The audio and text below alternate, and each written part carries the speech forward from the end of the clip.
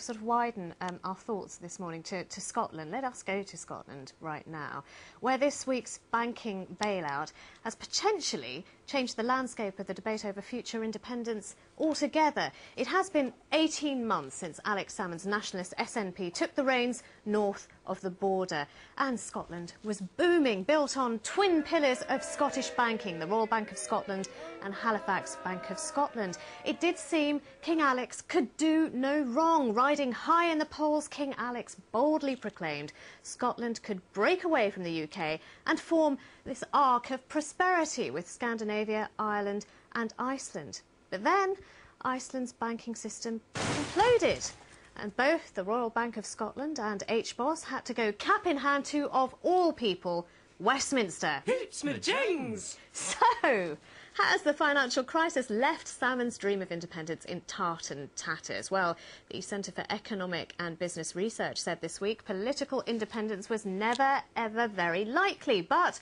this makes it pretty much impossible. And another leading economist told us how Scotland's economy was particularly exposed to the banking crisis. Well, Scotland has an interesting economic structure. It's obviously heavily reliant on oil and manufacturing. But Edinburgh is one of the world's 20 largest financial centres, and that means Scotland's probably more exposed to this financial crisis than many other European countries. Banking sector is very large, the insurance sector is very large, and that means that the Scottish taxpayer might have to pick up a large bill if they are independent for bailing out the banking sector. Well, we've been on the streets of Glasgow to see if attitudes towards independence have changed following the financial crisis. I just think Gordon Brown has to an extent almost isolated us here, and along with Alistair Darling, they're looking at the bigger picture down south. There's an awful lot of this being driven by the Bank of England, and I don't see that we're being able to make our own decisions. If we're independent, we'll obviously look into the euro, and so be protected by the EU. So I don't see any difference whatsoever. I'm just looking at the Iceland situation, and I know that had been used as an example of why Scotland should nationalise, and the state they're in is a lot worse, and they've nobody to call on, so I would say that it's been beneficial that we're still part of the UK. Every time you pick up the paper, there's 800 jobs out at East Kilbride, or there's so many jobs, so we have to keep links. So those are the voices from Glasgow. Let's hear a voice from Perth now, attending his party's conference in Perth. First Minister Alex Salmond is with us. That arc of prosperity, has it somehow wound itself round your neck in political terms now? Well, I doubt it very much. I mean, obviously Iceland has severe problems. So does America, where 17 banks have gone down, the most powerful and largest country in the world. And so, of course, does the UK. And it is, of course, under the United Kingdom and Gordon Brown's economic management that the Bank of Scotland and the Royal Bank of Scotland, and indeed other banks like Northern Rock and Bradford and Binley, have run into such trouble. And I suspect people will glance across the North Sea to Norway, where they'll see a country which not just has secured its financial sector, but luckily for Norway, has an oil fund of £200,000 million underpinning both its financial sector and its economy, and is one of the few countries in Europe, unlike the United Kingdom, which is currently forecast not to go into recession, not to have the extent of job losses, and is best placed to join in the recovery when it comes. Well, so I think we'll take a lot of lessons and wish that Scotland were in that position. With respect, Mr Salmond, it is not as clear a picture as you are making out with Norway. Norway took 30 years to build up that kind of reserve, and also a lot of that is ring-fenced for pensions. So it isn't the shining example with money sloshing around as you'd suggest. Well, can I just correct you in 2 points? The Norwegian Oil Fund actually had its first payments 12 years ago, not 30 years ago, but that's a good argument for starting an oil fund in Scotland. And secondly, Norway secured its banking sector last weekend with a £35,000 million bond issue, indicating that small countries can do it and avoid going into recession, unlike the United Kingdom.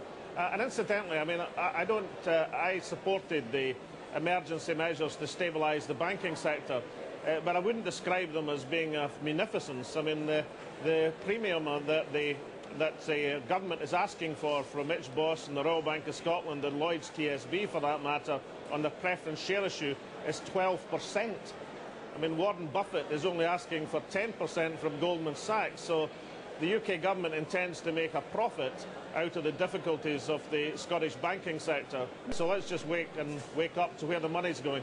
Let me put it to you this way. If Scotland had had full independence when this crisis struck, where would you have gone? As First Minister, where would you have gone asking for help first? Well, you say asking for help, and I'll come to that in a second, but would have taken decisive action like the Irish government did 3 weeks ago to stabilise their financial sector, or would have done what the Norwegians did last weekend to stabilise their financial sector. So this idea that only small countries have been exposed to this global crisis is total nonsense. And as far as going cap in hand is concerned, you will recall that at the end of September, the United Kingdom, the Bank of England, have got an $80 billion currency swap. Now, if we describe what the Irish and Norwegians doing as cap in hand, then it's cap in hand that the UK government went as well. There are many examples of countries around the world coping with the international circumstances far, far better than the United Kingdom is, and we'll look to them for inspiration and comfort. Well, okay, if you are looking to them... economic times, bad or good? If you're looking to them for inspiration... Again, remember, I'm at the end of a line here. Okay, if you are looking to them for inspiration, then do you take inspiration from their hike in taxation? Ireland's budget this week has put a new super tax on incomes. Norway has a high tax regime as well, not to mention high fuel taxes. Is that what you're telling the people of Scotland they can expect? Well, Ireland is 40% per head more prosperous than the United Kingdom. It's certainly going into recession. Unfortunately, that's where the United Kingdom is heading at the present moment. When the countries come out of recession, I suspect that Ireland will still be 40% per head more prosperous than the United Kingdom. And as for Norway, Norway is 80% per head more prosperous than the United Kingdom. And if you asked anyone in Scotland, would they like to be in Norway's position with that £200,000 million oil fund built up over the last 12 years, and do we think that Scotland should do that over the next 30 years, then the answer would be undoubtedly yes. Because countries with an opportunity to use their natural resources are in a better position than countries which don't have that opportunity. Right, well, there is a delay on the line, so forgive me for butting in continuously, not very successfully as it happens. But Sarah Sands, is this now the end of the line for arguments that Scotland can survive on its own? What do you make of this? Oh, it is an extraordinary turn of events. You know, you have David Cameron attacking Gordon Brown for embracing the free market, and now you have a Scottish Prime Minister deeply distrusted in England who's being held responsible for the ruin of Scotland, as it turns out. But I don't see how they finance themselves. I see oil prices are coming down, but you know, they've never actually been able to, and they can't just simply say that the oil's ours and just put their arms around it. So I think actually it's a rather happy consequence, as far as I'm concerned, that we have a united kingdom. Phil? I broadly agree with that. I think too much of the economics of independence are a bet on the oil price.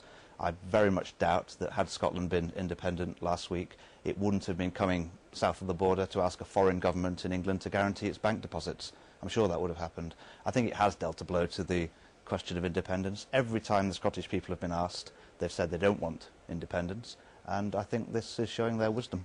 Right. Alex Salmond, just very briefly, just to add something else into the mix. Sir Kenneth Callum is reconsidering the Barnett formula, something which is, well, many fists are shaken at it from your side of the fence for saying it isn't generous enough. He says it might be too generous. It's not fair to England. So what do you make of his considerations and deliberations?